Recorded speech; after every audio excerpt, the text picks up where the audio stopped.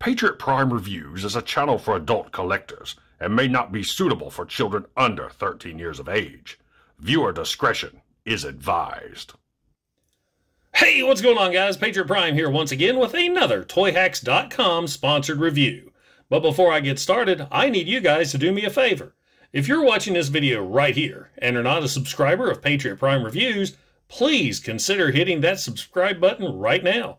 It won't cost you a thing, but will help me and my channel out tremendously. Now, on to the decals. And the set we're looking at in this video is for War for Cybertron Earthrise Megatron. And this decal set includes 2 decal sheets on foil backing, and one is a really big one, and one smaller decal sheet on clear. So now, without further ado, let's take a look at Megatron, both before and after Toyhax decals. And welcome to Patriot Prime Reviews.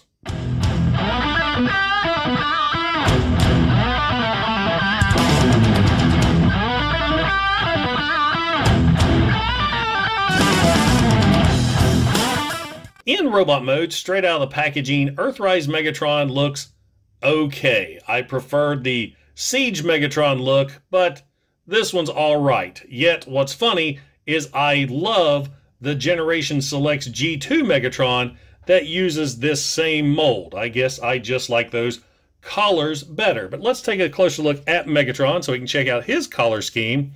He's got great use of paint applications right there for the eyes and the face. See how the face is silver compared to the rest of the body. He's got a purple Decepticon logo dead center in his chest. Down here on the ab area, he's got blue paint applications for those 2 dots.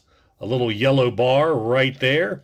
Moving on down to the legs, he has more of that siege battle damage crap that I don't think anybody likes.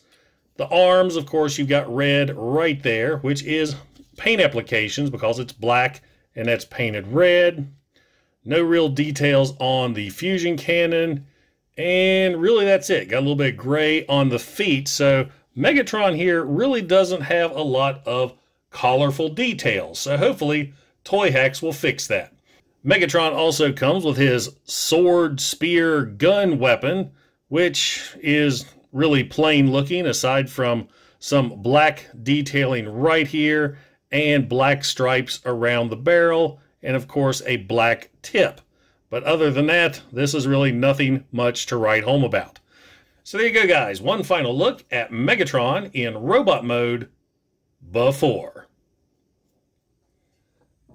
and after. Earthrise Megatron gets quite a few Generation 1 Toy Megatron throwbacks with this new decal set from Toyhax.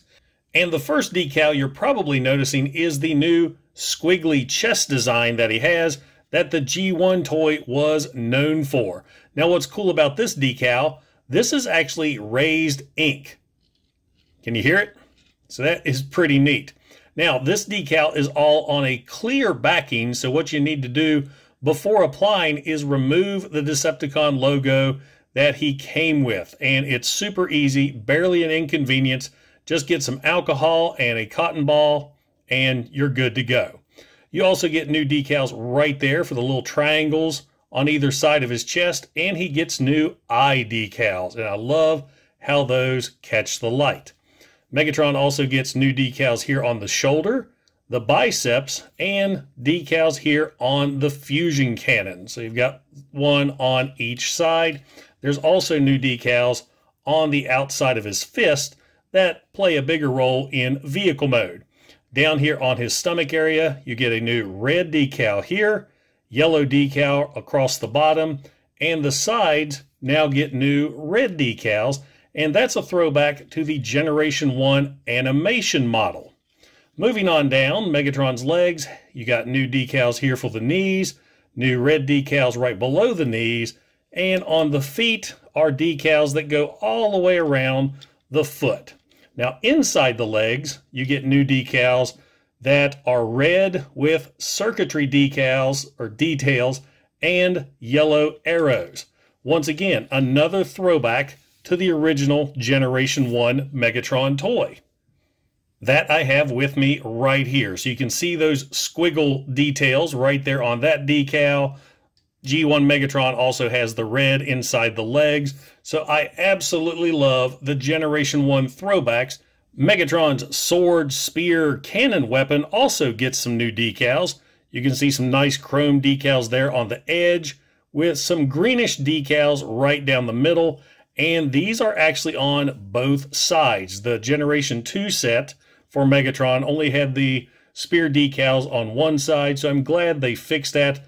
That looks really, really cool now. And of course, the shield section has a decal that I'll go over more in vehicle mode.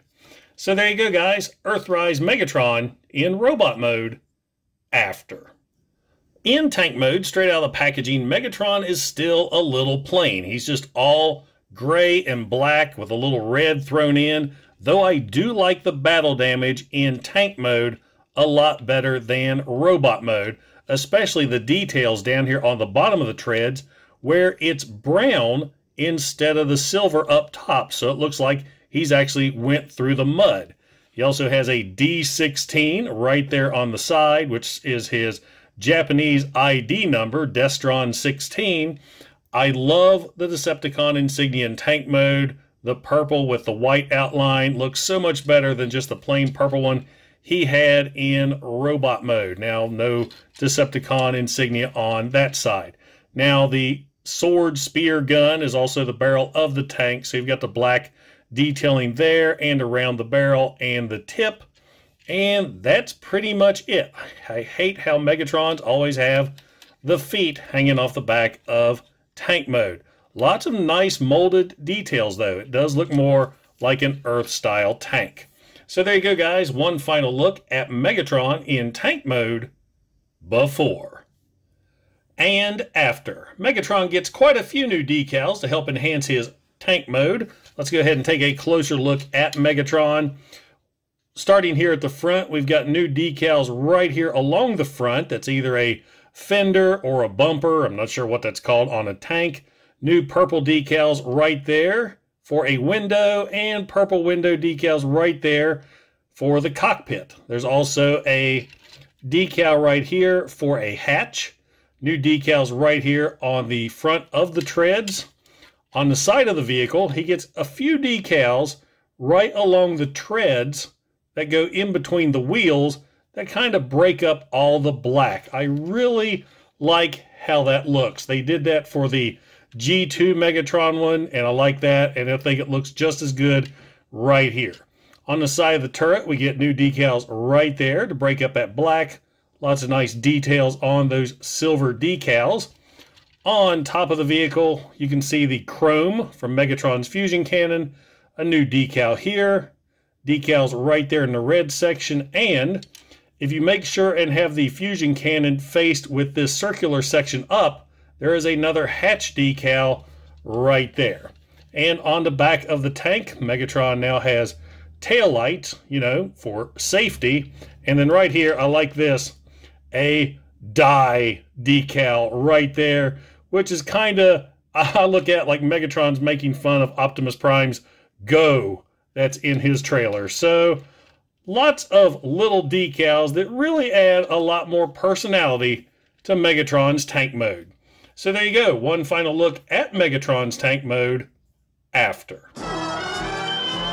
The Toyhax decal set for War for Cybertron Earthrise Megatron is a fantastic set if you are a G1 fan. I love the Generation 1 Megatron toy throwbacks.